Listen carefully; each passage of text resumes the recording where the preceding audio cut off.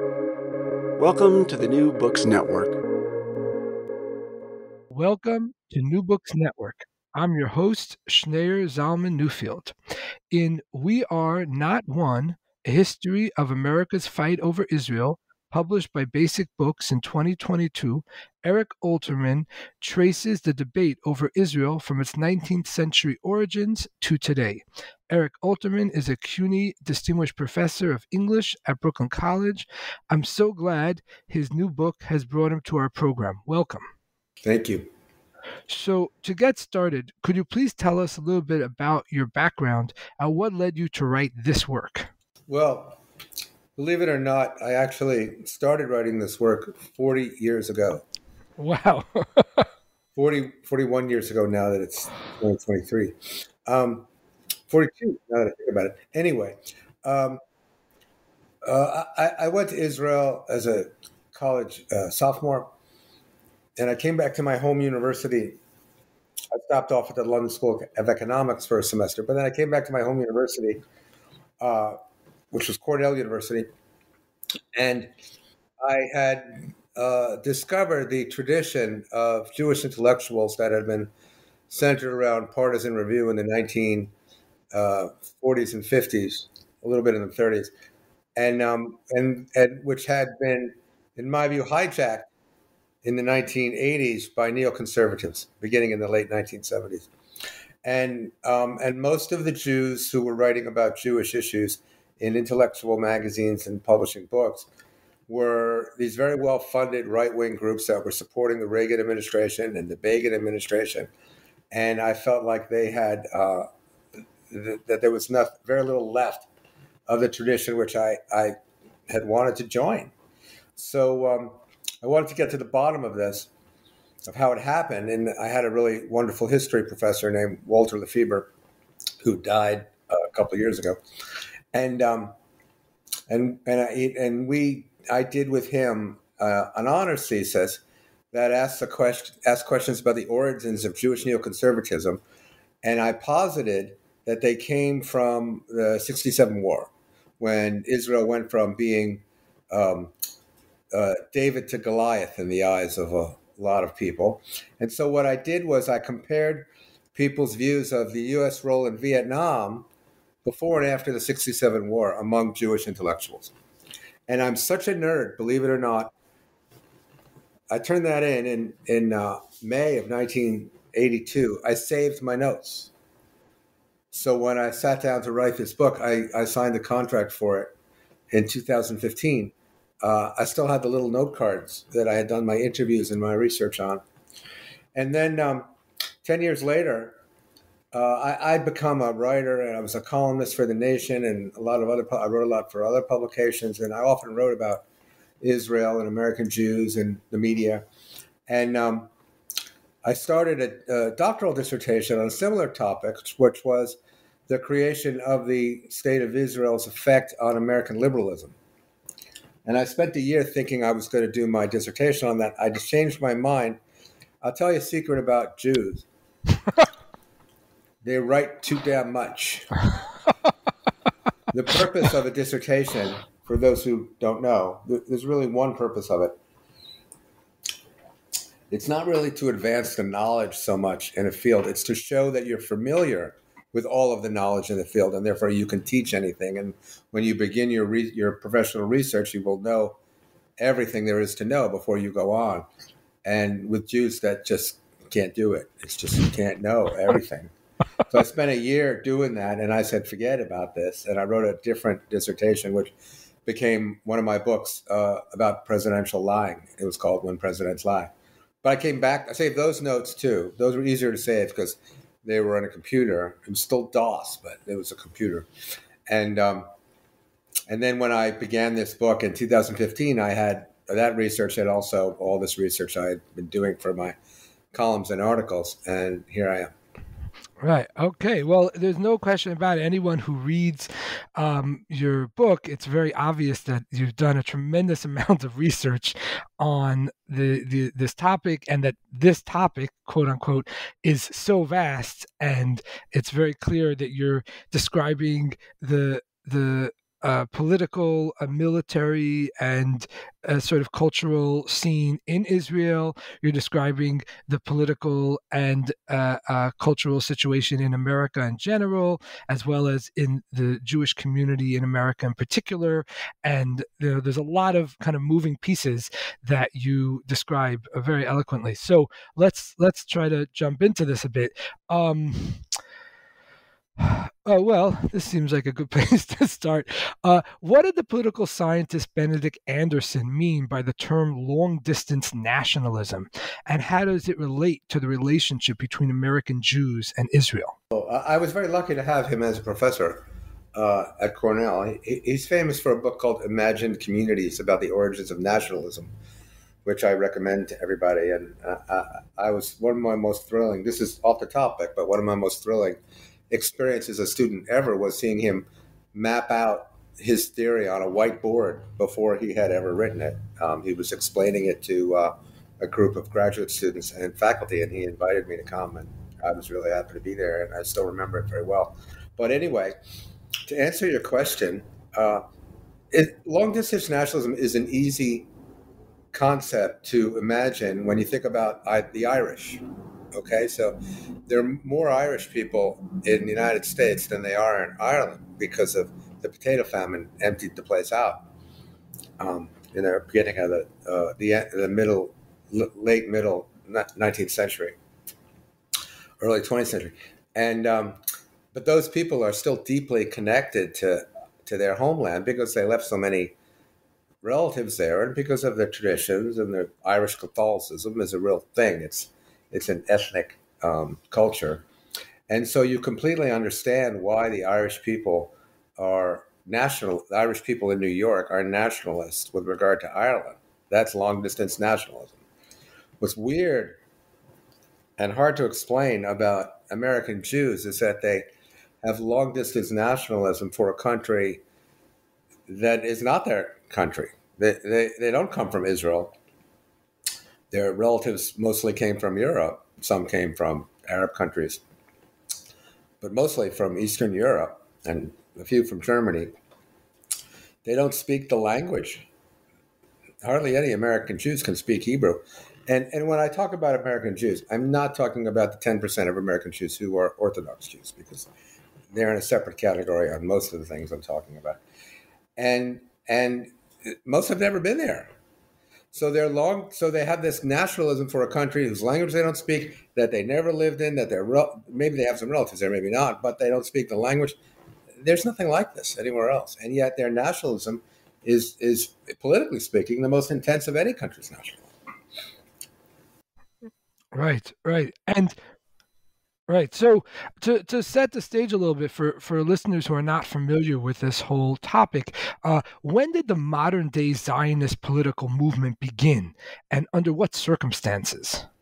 Well, there have always been Jews in the Holy Land, and these Jews who lived there, they were extremely religious Jews who were waiting for the Messiah to come, and they felt like they needed to be a remnant of Jews there, and they didn't do much of anything. They lived on charity, and they didn't want to do much of anything because their job was just to be there. In other words, it was up to God to bring the Messiah, and there wasn't anything that humans could do except be good Jews. The modern Zionist movement begins with Theodor Herzl's pamphlet.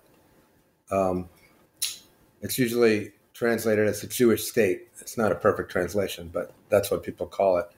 Where he said that he wasn't religious at all.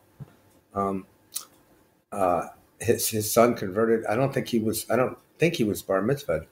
But as a political matter, particularly after he visited France during the Dreyfus affair.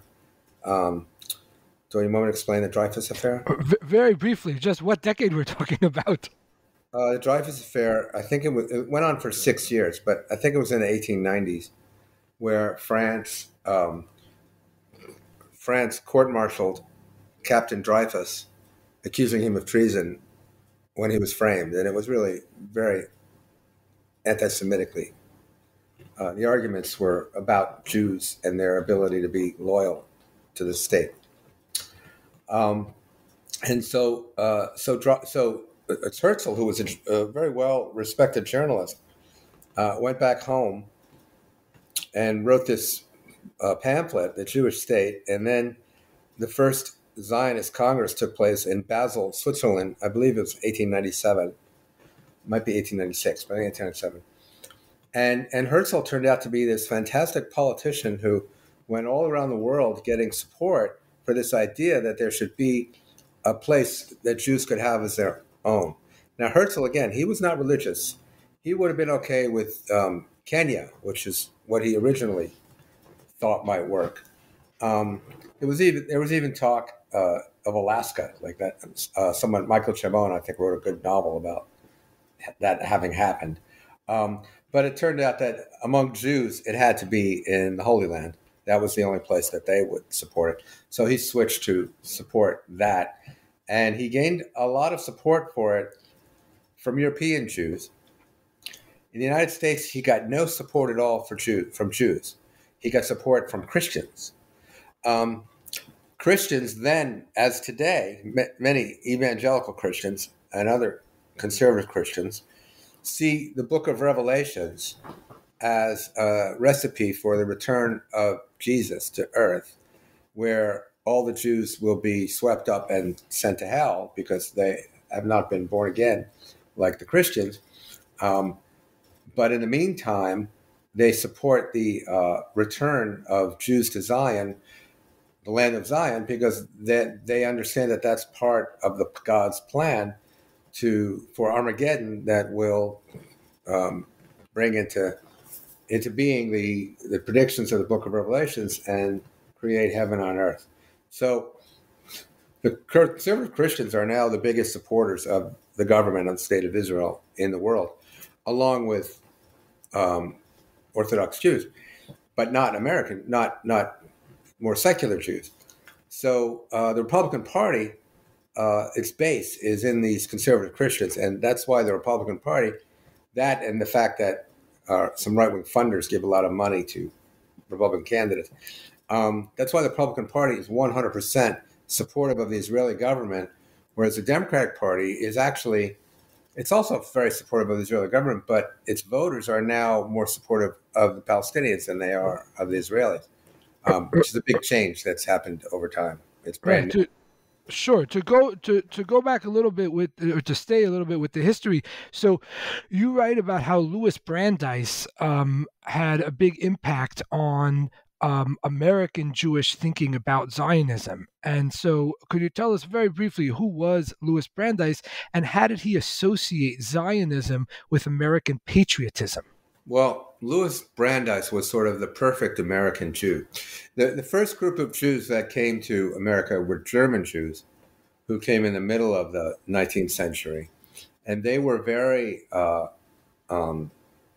they came with their own money and businesses and connections, and they were not at all like typical immigrants. They came as middle-class citizens, and they also were virtually all Reformed Jews. So they didn't look any different than any American Jews. They even considered changing the day of the Sabbath to Sunday to fit in more.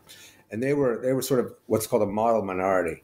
And they said, and they didn't complain about discrimination. They were so happy to be in a country that allowed them to be whatever they wanted to be, legally speaking anyway, that they said, we're just going to behave really well and show you Protestants, Catholics were not important politically then, that you can trust us, and then you'll accept us, and it worked gradually. So Louis Brandeis was appointed to the Supreme Court by Franklin Roosevelt, and this is an enormous achievement. By Woodrow Wilson.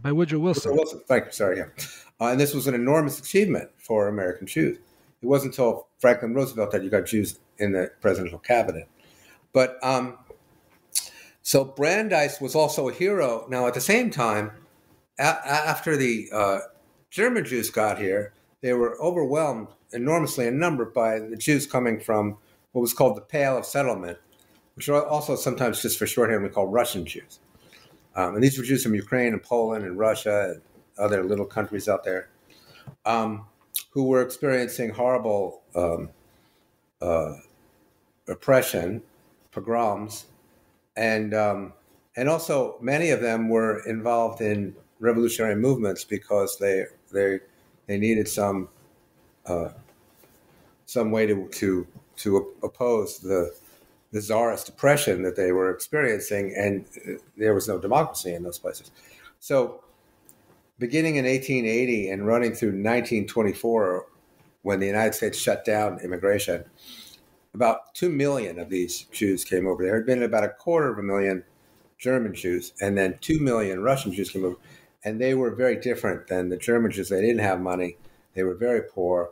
Some of them kept to the old religion. Some of them were revolutionaries.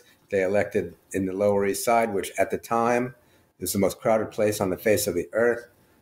They elected a socialist congressman, America's first. And Brandeis was a hero to them because he as a lawyer, he was called the people's lawyer, and he defended their labor rights. And that improved their cause a lot because they were almost all union members, or wanted to be. Anyway, so the people's lawyer, who was respected by the Germans for getting on the Supreme Court and being a great lawyer and beloved by the East European Jews, he got convinced that now the German Jews were really anti-Zionist because they thought that, number one, that Judaism was a religion and not a there's no such thing as Jewish people. There were just people in different countries who believed in the Jewish religion. So they insisted they were just as American as the Christians. They just happened to have different religious views and mores. And they were afraid that if the Jews were seen as a people who deserved their own homeland, then the Christians would question their loyalty and their patriotism. So they hated it. They over and over, the leading Reformed Jewish rabbis said, America is our Zion. So Brandeis came up with this idea, and it's actually stuck, where he said, look, America, we don't need Zionism. We're totally cool here. Everything's great. It's wonderful. But other countries, those Jews do, because they're getting persecuted. So our version of Zionism is going to help support other Jews go to Palestine and create their own, not necessarily a state, but back then it was just their own political authority, so that they can live freely without having to worry about being oppressed or discriminated against. That's why the chapter that I wrote about that is called Zionism for Thee, but Not for Me. And that's actually been the formula. When Israel was founded in 1948, the Israeli Jews were like, American Jews, come on over. Everything's cool here. We're ready for you. And very, very few went. 5% went. Whereas in other places, a lot of the Jews just emptied out and all went to Israel. Right. So he made essentially this powerful argument that being a quote unquote Zionist in America had nothing to do with American Jews moving to Israel or Palestine, or even contemplating doing so. It was more about helping our distressed brethren and in other countries so that they could go to Palestine, and that this didn't create any kind of quote unquote dual loyalty where American Jews would support the American government, but somehow also be beholden to another government or another entity in Palestine.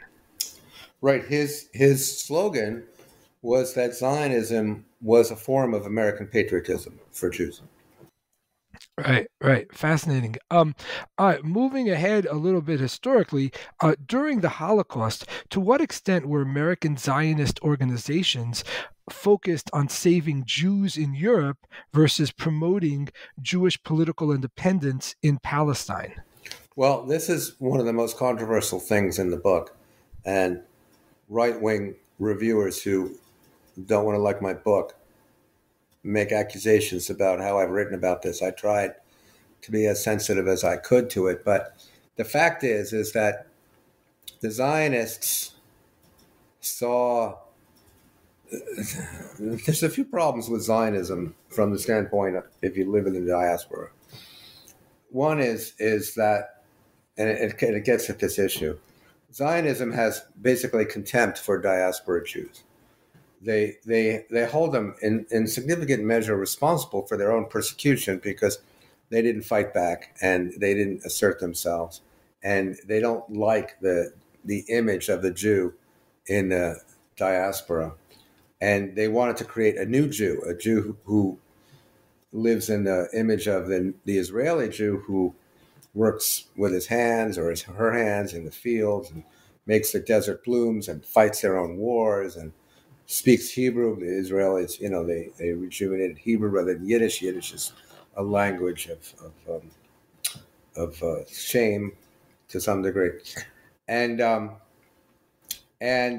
there was a conflict in terms of resources of how during the Holocaust of should you try and save as many Jews from Hitler's crematoria, or should you try and upbuild the Zionists who were fighting to create a new homeland for the Jews, the first one in 2,000 years? And the fact is that there wasn't really much anyone could do for the Jews in Europe to save them outside of Europe. Hitler didn't care what American Jews thought, and there was no support at all for allowing these Jews to come to the United States. And that was in part, there were two reasons for that. One is, it was a very anti-immigrant country at the time, but there was a terrible fear on the part of the Roosevelt administration that the war would be perceived as a war on behalf of the Jews, which would make it lose support. There was a lot of anti-Semitism going into World War II. Like, about half of American Jews thought that Hitler had a good reason to hate the Jews, not necessarily to kill them, but to hate them. Not American Jews. You mean Americans in general? Americans, yes, sorry. Yeah. And American Jews remained terrified of the kind of anti-Semitism that had accompanied them everywhere except in America. So they didn't want to ask for the American Jews to be allowed either, and they were also worried about American Jews, about the war being perceived to save the Jews. So on the one hand, they had these horrible, horrible situations. They knew about it, but they didn't know that much about it because the newspapers didn't cover it. The New York Times buried the story. But also they couldn't bear it. They couldn't bear to hear it. And then they had this thrilling, exciting new chapter that was like rewriting the Bible and creating a whole new history for the American Jews. Now, the Zionists were against helping the refugees. Because the only place the refugees could go would be to try and sneak them into Palestine. And if the United States was going to help with that, they were helping refugees. And the Zionists insisted, no, they're not refugees. We're not refugees. This is our land. You can't call it refugees. And they didn't like the laws. There were fights among different Jewish organizations. Some did want to just do nothing but help the Jews in Europe, and the Zionist organizations attacked them and were very vicious about them. There was enormous fights within the Zionist movement and the American Jewish organizations over this. But basically, the American Jews decided to go with the Zionists. And before World War II, most American Jews they couldn't make up their mind about Zionism. But by the end of the war, the Zionists had taken over all but one of the most important American Jewish organizations. And when they voted on it at a conference, the American Jewish Congress, which was a German Jewish organization of all the muckety-mucks that had been sort of the ambassadors of American Jewry to the country, they were roundly defeated. And American Jews were totally on board with Zionism. Right. And President Harry Truman famously recognized the state of Israel shortly after the first prime minister of Israel, David Ben-Gurion, declared Israel's independence on May 14th, 1948. Why did Truman recognize Israel? He did, right. He recognized it 11 minutes after Ben-Gurion declared it. Very importantly. He did it for a few reasons. One, he did it because, politically speaking, he wanted to run for re-election. He needed to win New York and other big cities where the Jews were located, and they were really strongly for it. There were no Arabs to speak of in America that he needed to worry about as a vote. Second reason he did it, and the interesting thing, the reason that it's interesting, the reason that there's controversy with that is because all of his foreign policy advisors didn't want him to do it. They thought it was a bad idea to create a Jewish state in the midst of all these Arab states where oil was important, where the Russians were interested in being there, and also Jews had a reputation of being communists or socialists or sympathetic to the Soviet Union. But Truman was genuinely moved by the plight of the refugees who had no place to go after the Holocaust. There were still 250,000 Jews living basically in concentration camps in terrible conditions. They weren't being gassed or murdered or anything, but it was barely livable conditions. I would say there were conditions comparable to the way Palestinians live in refugee camps today. And Truman was really moved by their plight. And if the British had allowed immigration of those Jews into Palestine, there would have been no Israel. Because that's really what Truman cared about, getting those people, off the ledger so that they could go on with their lives. But the British would not agree to that because the British were beholden to the Palestinian Arabs in that sense, anyway. And the British had a mandate but given to them by the UN, where they were in control of Palestine since after World War I. Right. And the third reason was that the United Nations had voted to create the State of Israel in 1947, and Truman really wanted, and Americans really wanted the UN to work so that the United States would not have to go around the world intervening in wars as it had now done twice. So, and then there's a fourth reason, which doesn't get talked about much, which is that the Yishuv, which is what we call the Jewish community in Palestine in pre-state Israel, they had actually created in this period most of the institutions one needs to create a state, and their army had been fighting against the Palestinian Arabs during this period since the British said that they were leaving, and they had expelled a lot of the Arabs. The IDF took credit in a document I found for expelling Israel Defense Forces. For expelling 700,000 Arabs by 1948. So the only government institutions in that state were the Israeli government institutions. Otherwise it would be chaos. So there was a big risk that they felt that there was a big risk that the Jews would be defeated and slaughtered again when 5 Arab armies intervened to try and strangle the state in its cradle. But actually, people who really knew the situation knew that the Israelis were much stronger than they looked, and the Arab armies much less organized and were probably not going to win. So it was a gamble, but it wasn't the gamble that people think it was. And that's how Truman made his decision. Right.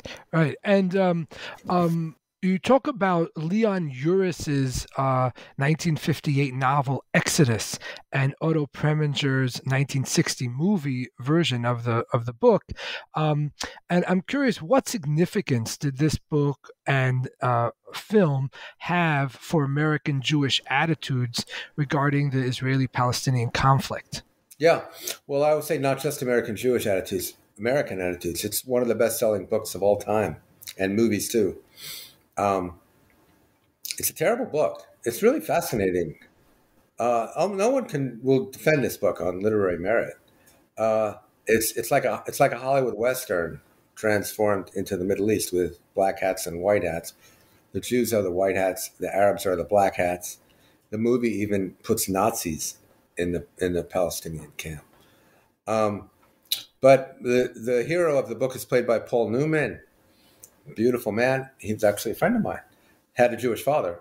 Um, and the Jews are the heroes of this book. And then there are these new Jews who I've been talking about, who farm in the morning and make love in the afternoon and win wars in the evening, and then write poetry right before they go to bed, get up and do it again the next day.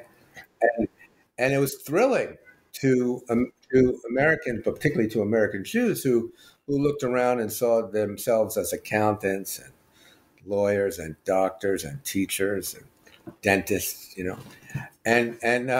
to see themselves as heroes, to see Jews as heroes. And look, Uris, he was crazy. He said, "I'm going to write a new chapter of the Bible." Oh my God! And actually, he kind of did. Like, again, when I was growing up, I'm the perfect age for this. When I was growing up, every single suburban family in my town had that book on their shelf. You could see it blue and white. You can picture it. When I was in fifth grade, I gave a report to the parents of my class about the book that I had read in fifth grade, and for decades at summer camp, when it rained at Jewish summer camp, they would show the movie, and the Exodus version of the creation of the state of Israel, where the Jews reached out to the Arabs and said, "Please stay. We want to live in peace with you. We'll all be equal." And there was no Nakba, and the Arabs were just really slimy, disgusting people who didn't have the sense to see how lucky they were to have the Jews there. That was the image of Israel that became the image, the myth for Americans. Interestingly, one thing that we haven't mentioned is that after the American Jews were incredibly excited about the creation of the State of Israel, and they created what I think is the largest lobbying campaign in all of history. But after that, they kind of forgot about it, and they went back to living their lives, and they worried about American issues. With Exodus in 1960 and in the 1967 war, the whole thing was flipped. And Israel became the most important part of American Jewish identity, again, outside of the Ultra-Orthodox community, and it has stayed that way until maybe today, or roughly today. But go ahead. Speaking of which, I'm curious, how did the June 1967, quote, Six-Day War in Israel transform the American debate over Israel? There was enormous fear when the Colonel Nasser of Egypt united Egypt and Syria as one country. And the Jordanian, who were pretty friendly to Israel, actually, behind the scenes, they had to go along with Nasser because otherwise the king of Jordan, King Hussein, would have been overthrown because of the movement in the Arab world towards Arab nationalism, of which Nasser was the leader. So Nasser shut down the Suez Canal through which Israeli shipping went, and made a lot of extremely hostile comments about Israel that led people to believe that he was going to destroy Israel and kill the Jews. The famous comment that he was going to drive the Jews into the sea, he probably never said. That's probably apocryphal. But he said other things, and a lot of other people said other things. And all of a sudden, American Jews were feeling like, oh my God, there's going to be another Holocaust. We're powerless again. I can't believe we're going to let this happen a second time. And they were so nervous. But again, the United States was mixed up in Vietnam. People were learning that they had been lied to. There was no support for anybody for the United States to get into another war to defend Israel. So there was this horrific moment among American Jews. And then Israel, like a miracle, in 6 days, destroys the Egyptian Air Force in a preemptive attack, wins the war, writes poetry at night. And it's just the most thrilling thing imaginable for the dentists and the doctors and the accountants and the lawyers. And from then on, all the Jewish organizations, just virtually all of them, and individual Jews and synagogues all decided that being a Jew in America meant to support Israel. And part of the support for Israel was to recall the Holocaust. So there was very little discussion of the Holocaust and not that much discussion of Israel before 1967. And then, like, overnight, everything changed. Like, if you look at the good examples, you look at the report of 1966 for the American Jewish Committee. They don't get to Israel to page 35. And then the next year, it's all Israel. And the budgets, go to Israel. And they created this enormous structure that allowed them to just jump in whenever there was any kind of controversy to take Israel's side. And that was how they manifested their Jewishness. That was how my parents manifested their Jewishness. It's how I was taught in Hebrew school to manifest my Jewishness. I didn't learn anything about Jewish history or Jewish culture. I learned to argue with people who criticize Israel and bring up the Holocaust when they did it. To bring up the Holocaust as a way to justify support for whatever Israel was doing. So maybe Israel's committing crimes, maybe they're violating Palestinian human rights. Well, we suffered from the Holocaust, and therefore, we're justified in doing whatever we need. I quote Elie Wiesel in the book and Menachem Begin both saying the same thing. The Christian world has no right to lecture us about morality. Right. We don't want to hear it. Right. So it gave Israel a bulletproof vest against any political attack. Get out of jail card.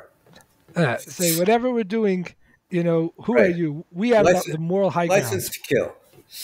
All right. I see. So how did Israel's victory in the 1967 war change political attachments to it from a cause on the left to a cause on the right? Good question. On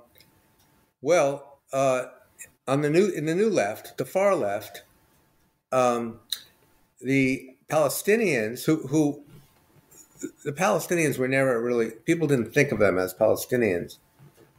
I'm not clear on exactly when this happened, but they became a third world cause like the Vietnamese and the Algerians and other groups that were fighting against imperialism. And the Israelis were identified as imperialists on working with the West in the United States. The Soviet Union had supported the creation of the State of Israel in order to get the British out of the Middle East, and then turned anti-Israel not that long after it. And Israel had good relations with emerging African nations. They were very proud of that, but basically the Third World Movement embraced the Palestinian cause. And Israel went, again, from being perceived as David to being perceived as Goliath. The aggressor. And second, the United States was leading an imperialist war, as everyone understood it, in Vietnam, particularly when Nixon became president, the Republicans, Henry Kissinger. And so the United States became the bad guys, and if you were allied with the bad guys on the left, then you were a bad guy. So Israel on the far left, didn't have too much to do with Democratic Party politics yet, but it had to do with like college demonstrations and UN meetings. What changed, I think, for Israel over time, two things I think are key here. One was the election of Menachem Begin in 1977, when the socialist, heroic first generation of Israelis, the farmers and the poets and the novelists, were overthrown by the old-fashioned Jews who had no use for any of that stuff and did not appeal on this level, this romantic level, to American Jews. And then second, Israeli invasion of Lebanon, 1982. It was seen as an aggressive war by most people. It was an aggressive war. And And Israel has this doctrine of asymmetrical response to terrorism. So they think that in order to prevent terrorism in the future, they have to kill a lot more people than the terrorists have killed, and blow up the houses of their families, do all kinds of things that are not really permitted under international law, but they don't care about that. So this was kind of an explosion of that doctrine where Begin decided he was going to go into Lebanon, and really it was masterminded by Ariel Sharon. They were going to wipe out the PLO from all of Lebanon. The Palestinian Liberation Organization. Right, which had set up a mini state in Lebanon run by the PLO. The Lebanese government couldn't do anything about it. And the Israelis liked the Lebanese government, which was a Christian right-wing government at the time. So they were going to go in and kind of create this whole new situation, wipe out the PLO, turn the Christian government, the Lebanese government, into a government that could make peace with Israel. And it turned out that this was a lot harder than it looked, and that Sharon probably lied to Begin, and therefore Begin misled the United States about what they were going to do. And but what really happened, most importantly, was that the Israelis attacked a modern city, Beirut. They kept it under siege, and they bombed it relentlessly. And the international media lived in Beirut because it was a great place. It was the Paris of the Middle East, and you could get anywhere from there. You know, they had a great airport, and it was in the middle of everything. And you didn't want to necessarily live in Israel because that would make it hard to report on Arab countries. And so all these journalists were seeing this Israel that was nothing like the mythical Israel that had been created. That was not so nice and sweet. They were killing civilians. Then you had this horrific massacre inside these two refugee camps called Sabra and Shatila, where the Israelis, knowing what was going to happen, surrounded the refugee camps and allowed the militias from the Lebanese Christians to massacre hundreds and hundreds of Palestinians, women and children. It was mostly women and children because the fighters were out there fighting. So this eventually brought down the Israeli government, and there were investigations, and it created a crisis of conscience within Israel, something that you're not seeing today when, well, no, that's not fair. But it created a crisis of conscience within Israel and massive protests in the beginning of the Peace Now movement, but also the very first divisions among American Jews saying, well, I love Israel, but I can't support this. It's the first time they said, I have a difference with the actions of the Israeli government. And then the first Intifada, which followed, played a similar role in two ways. The first Intifada was in 1987, 88, I think. So this is a political uprising on behalf of Palestinians in Israel. Yes, and the West Bank. And this was something new because the PLO was always very unpopular in the United States because it was committing acts of terrorism against Jews all over the world, and Americans identified with these Jews, and they would hijack a plane and take the Jews off the plane and let everybody else go, and sometimes kill the Jews, sometimes negotiate, but there was very little sympathy for the PLO except among the furthest right, left wing of groups. But in 82, Israel began to lose support of liberals. And in 87, 88, with the Intifada, you had these teenage kids resisting Israeli rule against the Israeli army. And Yitzhak Rabin, the Israeli defense minister, said to the IDF, go in and break their bones. He was advised by Henry Kissinger, said, you need to act like South Africa does in this and destroy it right away. So that's what they did. The kids were throwing rocks at the tanks, and the Israeli soldiers were going around and breaking teenage bones. And then the American journalists would go into the hospital and they'd be interviewing these kids who were in traction, and they would be 14 years old. And it wasn't PLO and Arafat. It was kids who said, we can't live like this. And in addition to that, there was an emergence, and this is in part due to the television show Nightline, which spent a week in Israel in West Bank. On ABC News, it was then the most important, influential television news show there was. Ted Koppel was the host. And he reported on it for a week. And then he had a town hall with Israelis and Palestinians. They were separated by a wall in the studio because the Palestinian representative said, "We're not here to represent the PLO. The PLO is in Tunis. You need to talk to them. But we're here to tell our story." But it was absolutely crucial because you had people like Dr. Hanan Ashrawi and Saeed Erekat, a lawyer, and other really upper middle class, well-spoken Palestinians who didn't look like Yasser Arafat. They looked like people who could be living in your neighborhood or could be your doctors or your professors or your lawyers. And they were saying, you're asking us to live like this. We can't live like this. We're not terrorists. We just want to live normal lives. And from then on, you had a Palestinian side and an American side in the argument in the United States. Congress was still dominated by Israel. But in terms of the discussion on campus, in op-ed pages, it was no longer 100% one-sided as it had been. Right. And what was the impetus for the creation of AIPAC and the American Israel Public Affairs Committee? Well, AIPAC was created in the 1950s. There had been an Israeli massacre of in the West Bank, I think it was, or maybe I forget the name of the town. And Israel got some bad publicity. And previously, the Israelis had their own organizations that they lobbied Congress with, but that was a violation of the Foreign Registration Acts, where you need to register if you're a foreign agent.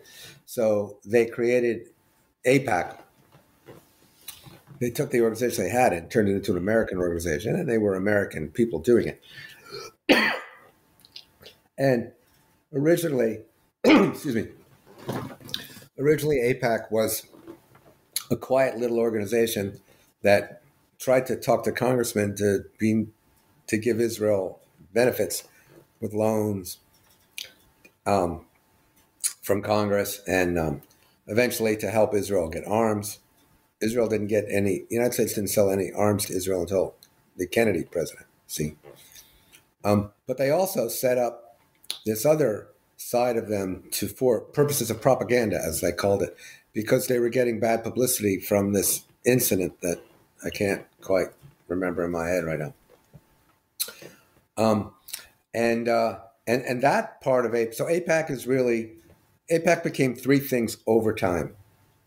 And I should say it expanded enormously under its third director, whose name is Thomas Dine, in the 1980s under the presidency of Ronald Reagan. So originally, again, it was a sort of low-key organization that talked to senators. It particularly talked to Jewish staffers, which Israel saw as a secret weapon to try and get Congress to be more friendly to Israel, although it was quite friendly to Israel even before that. But in the 1980s, AIPAC expanded into a grassroots organization where they created chapters all over the country, even in places where they had hardly any Jews. And what they did was they helped to choose congressional candidates. They helped to fund their races. They helped to defeat people that they thought were not sympathetic to Israel. They helped to get jobs for people in Congress, in the Defense Department, in the State Department, in the think tanks for people who were thought to be sympathetic to Israel, and to try and blackball people who didn't. And they also tried to fight the battle in the press. So anytime Israel got any bad press, they would call the reporter names and try to discredit them.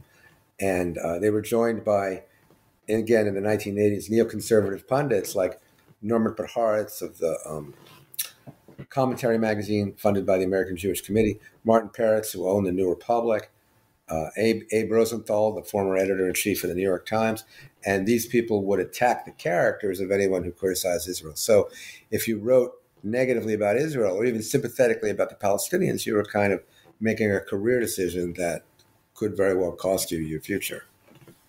Right. The And great, the great, the great power of AIPAC. I quote various people in power saying is what never happens, what you never hear about, because it's just not worth taking on AIPAC. right. Speaking of which, in 2007, John Mersheimer and Stephen Walt published their controversial book, The Israel Lobby and U.S. Foreign Policy. What was the book's central thesis? Well, the reason that book was important is because most of the attacks on Israel and the Israel lobby until that book had been by left wingers who were not considered respectable or people associated with the Palestinian cause. Edward Said had been the most famous literature professor at Columbia, very respected literary critic, but also very left wing. He wrote in The Nation and the London Review of Books. Noam Chomsky, Said and Chomsky, ironically, are probably the two most famous intellectuals in the world at the time. But again, Chomsky was a left winger and wasn't taken seriously by the establishment. So Walt and Mearsheimer came from the very center of the respected academic establishment. One from Harvard, one from the University of Chicago. Both had lots of awards. Both were not radicals. They didn't write in The Nation or The Village Voice. They wrote in Foreign Affairs and Foreign Policy and International Security. And they wrote an incredibly harsh attack on the Israel, what they call the Israel lobby, for its perversion of U.S. foreign policy and its pushing the United States into. It wasn't a moralistic argument. It was an argument that we were hurting our own interests, and in fact, it was our support for Israel that had caused the ruinous invasion of Iraq, which, as we speak, we're experiencing its 20th anniversary of the worst strategic disaster in American history. So my argument about their argument in the book is that they overstated their case. They don't have evidence that Israel is responsible for Iraq. We would have had Iraq without Israel, I would argue. They went too far. They're unfair in certain places. They didn't really understand the American Jewish community all that well. But there's definitely an argument to be made. Barack Obama, I would say, conducted his presidency as if their argument were largely true, that you don't take on the Israel lobby except for a very, very good reason. And if you do, you're going to pay a very high price for it. That is not the case with any other foreign policy issue. The story I tell about in the beginning of Obama that he tells in his memoir, where he sent his aide, his deputy national security advisor, Ben, I always forget his name. He's a good writer. Anyway, he sent this deputy national security advisor. He wanted Israel to freeze its settlement building. Obama did at the beginning of his term to restart the peace process. And so he needed support for that. So he sent him to a congressman, Democratic liberal congressman, to get him to come out in favor of it. And the guy and the advisor came back and said, "It's not happening." And Obama says, "I don't understand. Isn't he? I know this guy's against the settlements." And he says, "Yeah, he is against the settlements. He's just much more against doing anything about the settlements." And that's because of the power of AIPAC, the most powerful foreign policy lobby in American history, a lobby that for a long time was understood to represent American Jews, but actually does not represent American Jews. Its views are much closer to those of conservative Christians than American Jews. And at most, you could say in the past, it represented about half of American Jews, the hard-line half. But there's two problems with that, with saying that today, and they've been true for a long time. One is that American Jews do not consider Israel to be the most important political issue for themselves. And again, I'm not talking about the Ultra-Orthodox. Only 4% of American Jews say that Israel is their number one issue, and those people are divided. And secondly, American Jews do care about Israel, maybe not first or second. They care about it. But more American Jews are dovish on Israel than they are hawkish. So AIPAC, which is 100% hawkish and always supports the Israeli government and doesn't really care about the issues that American Jews care about, in the 2022 election, endorsed 108 insurrectionist Republicans, something that American Jews are totally opposed to, the vast majority, has become an organization that supports the Israeli government, as long as the Israeli government is a right-wing government, not an organization of American Jews. And things like this, and organizations like J Street and Trua, an organization I sometimes work with, and Amenu. There's all these organizations that represent American Jews who care deeply about Israel, but oppose everything that, who say we care about Israel, we oppose the Israeli government, and that's a function of our Avohat Israel, our love for Israel. The Walt Mearsheimer book has no place for them, really. They don't really exist in that universe. So those are my criticisms of the book. So I think I would say I agree with about 50% of it. But these authors were so pilloried, they were so attacked, their names were so run through the mud that you wouldn't believe it. You would think that they were no, in the New Republic. This is like David Duke wrote this book. The KKK leader. Yeah. So, I mean, that happens. I was just reviewed in a publication called the Jewish Review of Books by a right-winger who compared me to a writer named Max Blumenthal, someone who supports Putin and Assad and is a well-known anti-vaxxer and who hates Israel more than he hates anything in the entire world. But because I wrote a history, and I think my book it doesn't really take a position in most things. It says, here's what happened. It's just a lot of unpleasant things happen. This was an example of what has been happening to anyone who criticized Israel for a long time. Commentary did the same thing. Commentary wrote a review where they said I was an anti-Zionist. I'm not an anti-Zionist. I've always said I'm not an anti-Zionist. I think there should be a state of Israel. Hence, I'm not an anti-Zionist. So this lives on, and this is a legacy of the world that AIPAC helped create. Right. Well, there's so much that you cover in your book, and even just in our time together, there's so many topics that we've touched on. But we are coming to the end of our time together today. So, as a last question, I'm wondering, what do you hope readers take away from your book? Well, I've often said about this book that I don't expect anyone to agree with me completely. It's very critical of Israel. It's also very critical to Palestinians. I think the Palestinians have been terrible at politics, unrealistic, and they should have made a lot of deals, beginning with 1947, where they refused to cooperate with the UN. And they should have accepted a lot of offers that they refused to consider. There are good reasons for this. They have a lot of political problems internally that are hard to solve. But I don't expect Palestinians to embrace the book. I'm very anti-BDS. I think it's a catastrophe for the Palestinians. But what I hope is that the book has well over 1,000 sources. I haven't quoted them, but I give all the evidence for my argument. So I hope that the book will help people firm up their understanding, if not necessarily change their mind. It's very hard to change minds. But there's something else I care about.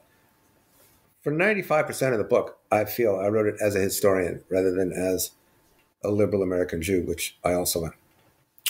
But then at the end, I say that American Jewishness is in crisis now. Again, not the Orthodox, but conservative Jewry has lost a third of its members in a very short period of time. Reformed Jewry has lost almost as many. These are various liberal Jewish denominations. Yeah, well, secular.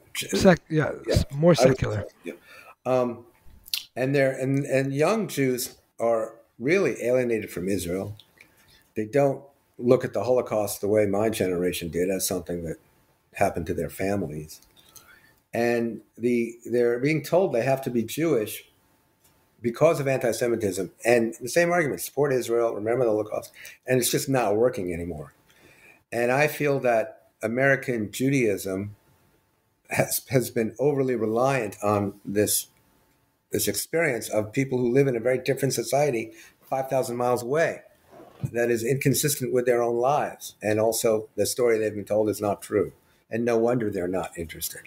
And I would like to see, growing out of this disillusionment with Israel, a new commitment on the part of American Judaism to reimagine itself so that it can move into the next century.